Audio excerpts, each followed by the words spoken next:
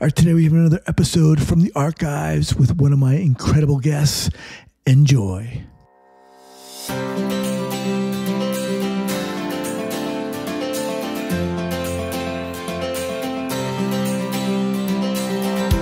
All right, welcome back to the Trauma Therapist Podcast. My name is Guy McPherson.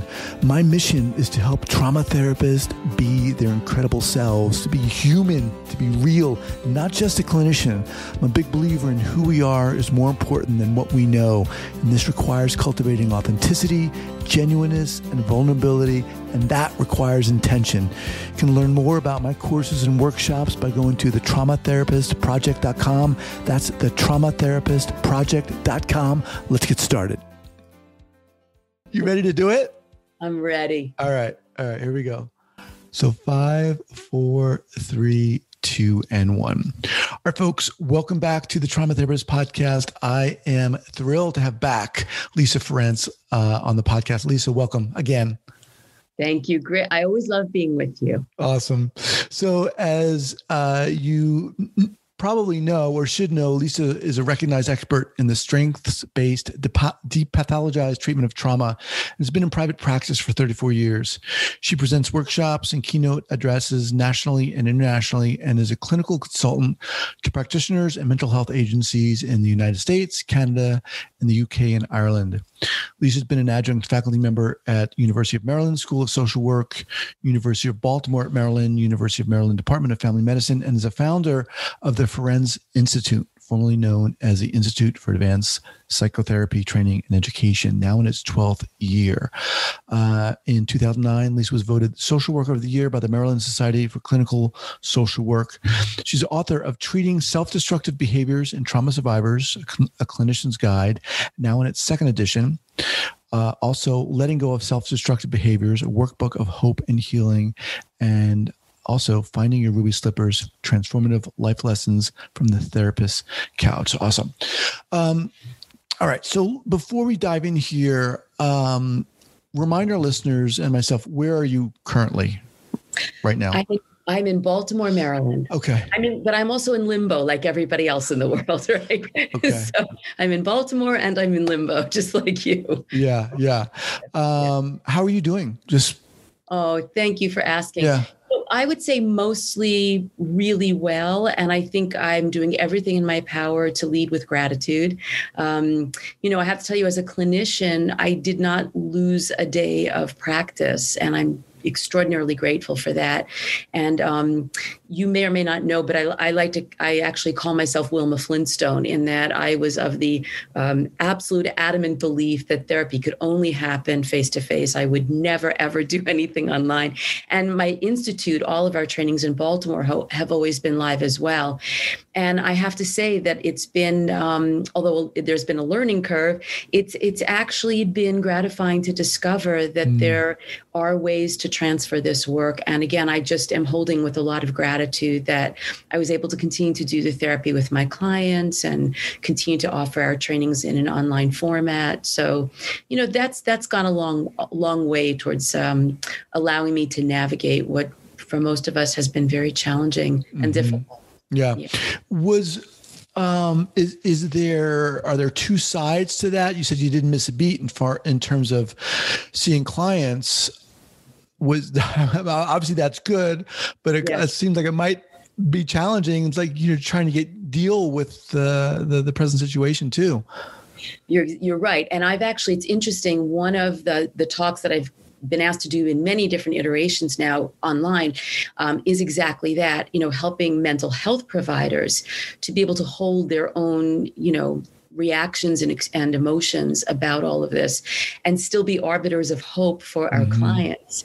And sometimes it's really, really challenging, and we have to learn how to kind of contain and compartmentalize and continue to have that balance so that we're making sure that we're taking care of ourselves and processing, with whomever we feel safe processing with, the impact that all of this is having on us, so that we really can stay fully grounded and present for our clients.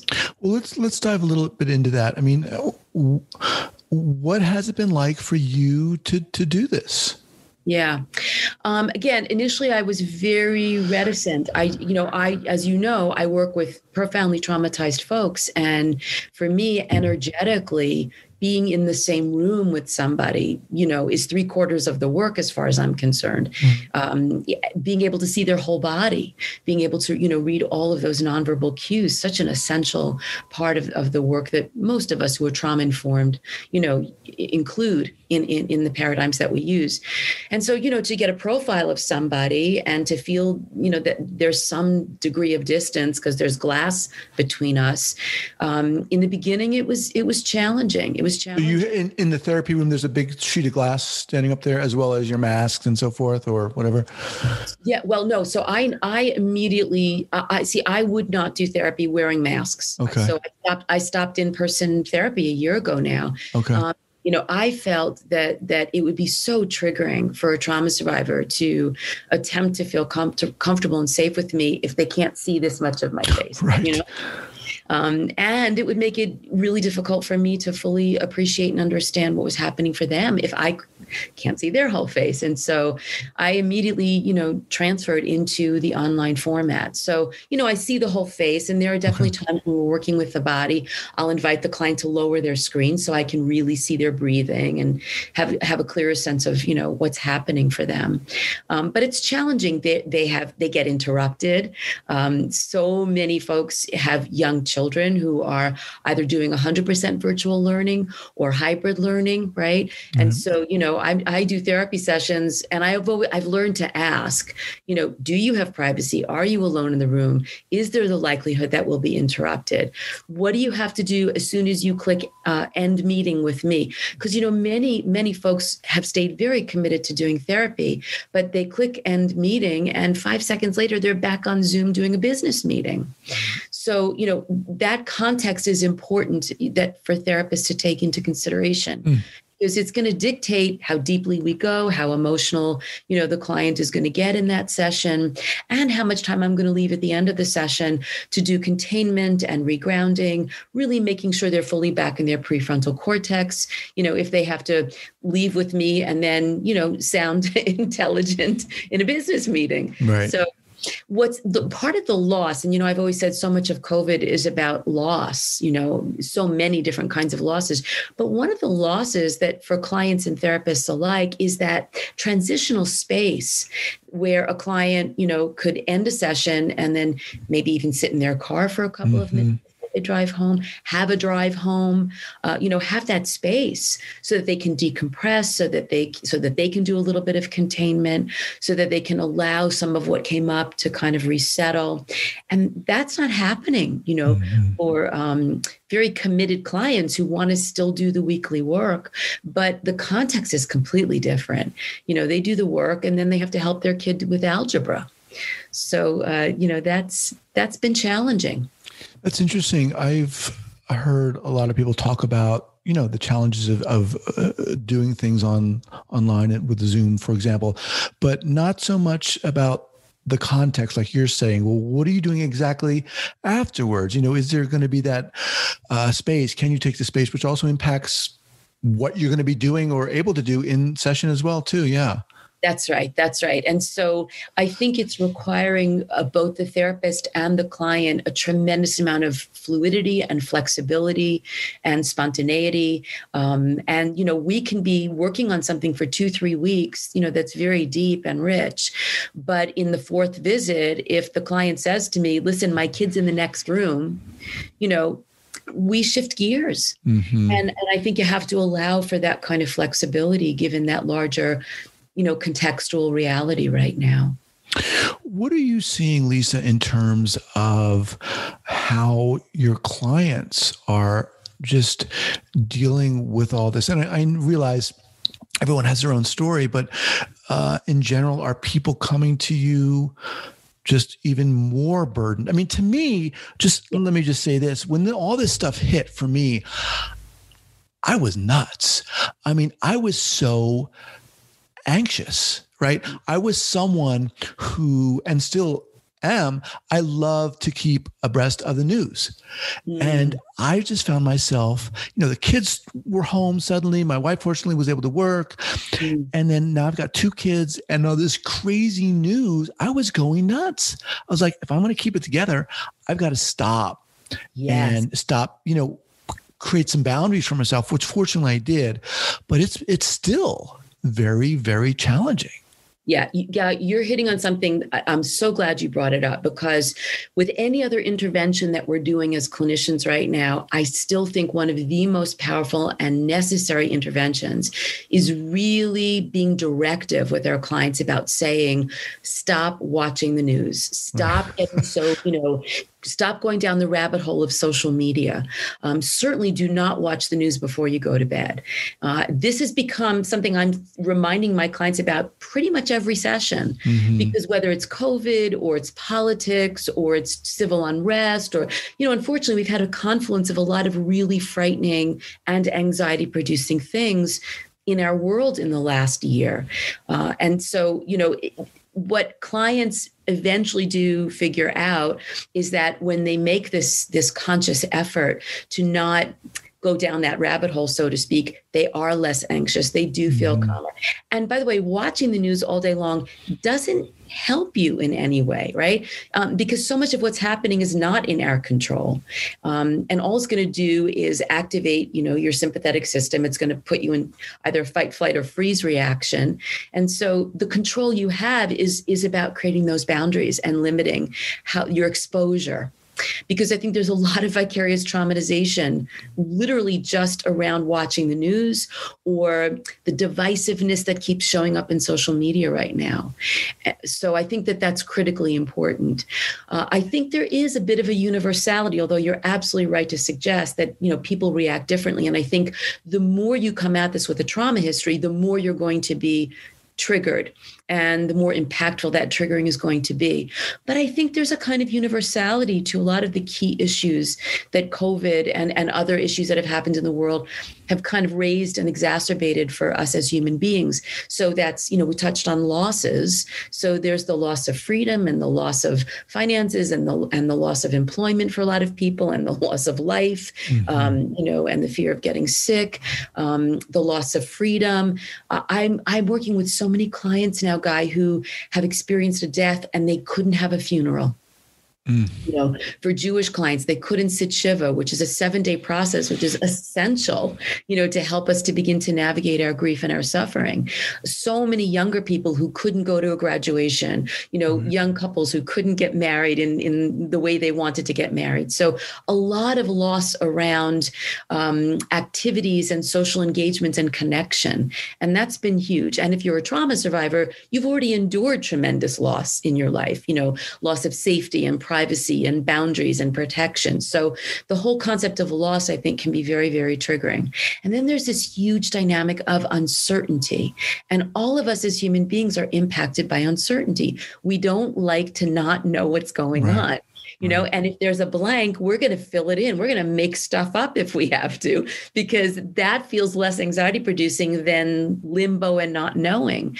And now the uncertainty has shifted to including things like, when am I going to get vaccinated? Right. And how do I even go about getting vaccinated? That's something that my clients have been in the last 3 or 4 weeks. They're constantly wanting to process in a therapy session. And just, of course, the relentlessness of everything that's happening. I think one of the biggest triggers, though, is the need to do physical distancing. And I like to use the term physical distancing as opposed to social distancing, because we can't afford to do social distancing. Right. We have to keep finding ways to connect. One of the interesting things to notice or to know is that when we're threatened, when we're stressed, when we're overwhelmed or frightened, it is literally in our DNA and in our biology to reach out and do social engagement. And so think about that. We're wired to want to do social connection in response to anxiety, fear, or overwhelm. And yet what we've been forced to do for a year now is social disconnection, right? To maintain that 6 feet, to wear that mask, to not go to all the places that you normally go to, that give you comfort, that help you to feel, that give you a sense of identity or a sense of belonging, the communal gatherings that we all need in our lives in order to feel connected. So although it's absolutely necessary, and I do want to emphasize this, I'm not in any way saying don't do physical distancing. It's obviously necessary, for our physical and medical safety. But it's really not good for our emotional and psychological well-being. And a lot of people are experiencing PTSD around that degree of isolation and feeling that degree of disconnection. In general, Guy, there's going to be a ton of PTSD fallout from all of this. The mental health aspect of everything that we've had to go through and endure, in an attempt to stay safe. And so, I tell my colleagues, get ready, because we already are seeing dramatic increase in substance use and relapsing, dramatic increase in domestic violence, in child abuse and sexual abuse, in depression, in anxiety. And that's real, right? Right. And we're going to have to deal with that as mental health providers and help people navigate. Man, it just feels like there's this constant backdrop to all of ourselves and all of our lives of all these things that you talked about. And it's for someone like myself who tends to, the needle tends to go more towards anxiety. It's a day-to-day recentering and recalibrating, to keep it together. You're right. What I say to my clients is, if you get too focused on what you cannot control in all of this, your anxiety is going to dramatically escalate. I think the challenge and the opportunity, and I take a very strengths-based approach to everything. So I try to frame it as opportunity. I think the opportunity right now is to really get clearer about what is in our control and to make sure that we are fully and proactively using our agency around the things that are in our control. For example, so practicing simple little strategies that help to navigate and reduce anxiety to with a lot of intentionality, whether you want to bring on board mindfulness or meditation, becoming more aware of doing guided imagery or breath work, downloading free apps onto your phone, that walk you through very simple guided imagery and meditation for anxiety management. I think that's huge. If you can't go to the gym, and a lot of us can't because it just doesn't feel safe to do that, I've discovered all these fabulous new free exercise videos on YouTube. So I've become the queen of finding new exercise videos. That's so funny because I have too. Right? Yeah. So, and then I pass them on to my clients. I'm like, I just did this fabulous 10,000 step walking thing, that really worked up a sweat. And I needed this much space in my living room, or again, meditation, yoga. I have a lot of clients who've discovered yoga for the first time, doing it online. We have control about our nutrition, what we choose to eat and what we're not eating. We have control about our sleep, and are we getting enough sleep? We have control about making those social connections in safe ways. I am doing more cocktail Zoom hours with friends, than I've ever done. So it's really just kind of taking that half a step back and focusing on what is in your control. And then really, making it an intention to engage in that, reading things that are fun. I'll tell you something else that I have become addicted to, and that's jigsaw puzzles. 1,000-piece jigsaw puzzles. Now, when I first started doing it, it was kind of a way just to fill up some of my free time because I had, I wasn't traveling. I wasn't giving trainings on the road. I had a lot of, suddenly I wasn't in airports anymore. So I had a lot of downtime. And then I did a little bit of research, and I was delighted to discover that doing things like jigsaw puzzles, Sudoku, crossword puzzles, this has an actual impact on our brain and our brain chemistry. You're activating the left and right hemisphere. Jigsaw puzzles puzzles and these other activities are meditative. So again, they calm down anxiety. They're distracting in a good way, so that if you're the type of person who's been perseverating about COVID, focusing on Sudoku or a crossword puzzle or a jigsaw puzzle just gives your mind another place to go.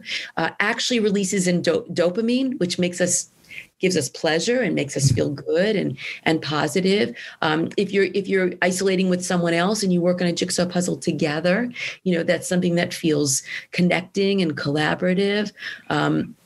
I have clients who are doing jigsaw puzzles, the same jigsaw puzzle at the same time with somebody on Zoom. Mm-hmm. So even though they're not in the same space, they're kind of working on it together, and they're lowering their screen to show the other person, where they're at and what they've done. So that's all the stuff that actually is still in our control. And that's what we got to grab onto and take advantage of right now. I can see where that might even feel more elusive, because there's so much seemingly out of our control. It's so easy to get overwhelmed with that almost like, thinking about and collecting, gathering what we can take a hold of almost might seem elusive, but so crucial. Let's, you mentioned a fallout, and one of the things that, it's been a lot of people have been talking about, although I don't think it's been talked a lot about in generally speaking, is how all of this is, falling down on the mental health clinicians and how they're going to deal with it, the fallout with them. Yeah. What are you experiencing and or seeing? Yeah, there's a lot of fallout. I will tell you, in addition to doing, therapy hours, I also provide consultation to clinicians, whether they're beginner clinicians or very seasoned clinicians. In the last 4 or 5 months, I have been, and I'm always so thrilled to do it, but I'm noticing this dramatic increase in the number of colleagues who are wanting to do consultation because they just need a safe place to process their own anxiety, just to deal with the frustration that they're feeling about having to continue to do online therapy as opposed to face-to-face therapy, a safe place just to process their own fear and uncertainty about COVID and other things that are happening in the world. And so I do think if you are a clinician, the two things to get really focused on is give yourself the gift of consultation supervision right now, because you deserve it. It will benefit you. It is a safe place where you can unload and process your own fears, because obviously we can't unload them in a therapy session with a client. We need a safe place to be able to do that. And we need a safe place just to be able to process the anxiety that our clients are bringing to these online sessions, So consultation and supervision, I think now more than ever, is a real gift. And I also think we have to stay mindful of our own acts of self-care and self-compassion. So no matter what modality you use, and I use many as a clinician, I've become more and more convinced that what makes everything work is when you bring self-compassion to it. And the irony, Guy, is that clinicians are often not that great. They're extraordinarily compassionate towards other people, right? That's why they're in the field that they're in. But they're not always great with self-compassion, and they're not always great with self-care. And so, again, really bringing that into your conscious awareness to just put your hand on your heart and say, you know what? It's really hard right now. It's hard to be a mental health provider. It's hard to be a medical provider. It's hard to be a teacher. It's hard to be a parent with 3 young children who are trying to learn at home. So just bringing a little bit of compassion to that reality, as simplistic as that seems, again, the anxiety comes down. Just as you said that, I could feel it. Seriously. Yeah. I could feel that. Yeah. So the self-talk is hugely important. If we're shaming ourselves about the fact that we're struggling, we're going to feel worse. If we can hold compassion and kindness and concern and care for the fact that this has been one hell of a year and it's hard and we're doing the best that we can. And if we can be kind to ourselves about that reality, again, our bodies soften, our physiology calms down, and we create this space to begin to think about acts of self-care. So once I can acknowledge it's hard to be a mental health provider right now, the next question that it evokes is, so what do I need? What do I need to do for me so that I can navigate this? Right. And what I've discovered is not to schedule clients back to back in online therapy because I'm immobile, I'm staring at my camera, I've got blue light coming at me. I can't do that for 6 hours in a row.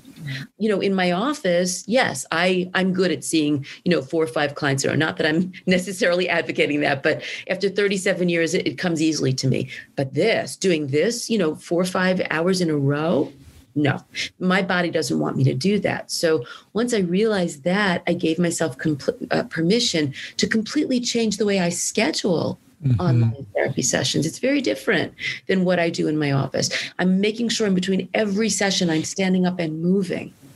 I have that jigsaw puzzle going at all times. I'm in my 30. Seriously, my husband and I, and he's a physician, and he's just as stressed as I am. And we're working on our 35th puzzle, and it's been a godsend. He comes home at the end of the day, after doing 20. He does 25 telehealth sessions in a row, and then he sits down with that puzzle, and it's like everything sort of dissolves, and again, we can be in a different part of our brain, making sure that I'm eating properly, in little small ways throughout the day.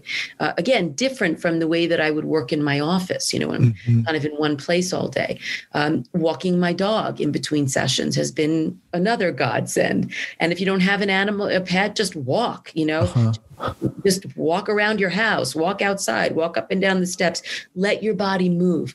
Because there is this, I think, this greater degree of being sedentary and being more immobilized because we are all doing this all day. Right. We're staring at our screens, and that immobility is not good for our bodies. Is this situation of COVID, is it making it more challenging for clinicians, therapists to wonder about to what degree they should disclose their own feelings of anxiousness, right? Because it's something uniquely that we're all experiencing. Yeah. I think I think there's a way to do it, Guy. I think that, yes, we want to normalize the humanity of this and that we are all in this together. And when a client says, I feel scared or I feel anxious or I feel exhausted, he's certainly saying, I get it. I totally get it, without going into any detail about what that means. I think that that's a really appropriate way to do a little bit of self-disclosure, in the name of joining and again, speaking to the universality of it all. But I'm still going to tell you that the clinician's job is to be the arbiter of hope and optimism. And, my fundamental rule about therapy in general is somebody has to be grounded and present at all times, and it better be the therapist because it's often not the client. And so when my client, I'm thinking about, I did a couple of sessions last night, and I had, in both cases, clients who were very dysregulated. One was crying, one was really anxious and angry. And I had to stay really calm and really present. So that their mirror neurons could bounce off of that and they could begin to calm down and get some relief. If I met them, so they're up here, right? And if you meet the client where they are, then who's doing the great, where's the stabilizing factor, So yes, we definitely can normalize for our clients that we're frustrated, we're anxious, we're angry, we're bored. We haven't mentioned that emotion, but I think that's a really big emotion that people are grappling with. They're bored. The microcosm of their world has dramatically decreased. We're doing much less than we normally do. Right. And so there's boredom around that. And just to normalize, there are times you're going to feel really, really bored and anxious and angry. And I get it. We're all in the same boat. I think, saying things like that is valuable. Because I'm not any different from my clients. The extent to which I'm going to share why I'm anxious, I'm not going to go there. Right. because first of all, it's their session, it's their time. Right. And again, I want them to really trust that they can rely on me. And actually, I find it quite gratifying when a client says, I feel so good when I interact with you because I feel calmer, or I feel more optimistic. I try to bring humor into the sessions, even when it's difficult.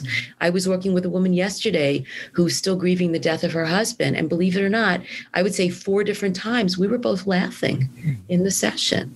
And she thanked me for that. She said, I've been so consumed with grief and sadness. It actually feels good to laugh. And then she was cute. She goes, is it okay that I'm laughing? So just giving that permission, yes, that's as healing as crying, So I think we do have to find ways to take care of ourselves when we're not in session with our clients so that we really can be hopeful and optimistic and fully present when we're with them. Clients need that more than ever. So the Institute now, are you folks offering courses online or workshops? Yep. So everything is online, and I didn't think it was possible, and it is, and I'm delighted that it is. And so I still have a fabulous faculty. I do a lot of teaching. My faculty does teaching. I'm still able to do my certificate program in trauma treatment online. So just going to the Ferentz Institute, will give you the whole calendar. Okay. And consultation also? Yes. So if you go to the Ferentz Institute, it's the easiest way to email me. Okay. And I'm more than happy to provide that. I really feel like that's something that I can provide. I've disclosed this before. I'm not a trauma survivor. So I tend to be by nature a very optimistic, positive, hopeful person. And so I like being able to provide that hope and that optimism. Not that I'm a Pollyanna about anything, and not that we ever minimize or downplay suffering, but I think that we can juxtapose suffering with hope, and certainly suffering with compassion. And so I'm more than happy to be able to provide that to clinicians who feel stressed and overwhelmed, and frankly, just want a little bit of extra guidance about doing this work online, because it is different. Doing trauma work in particular online. It's not the same thing as doing it face to face.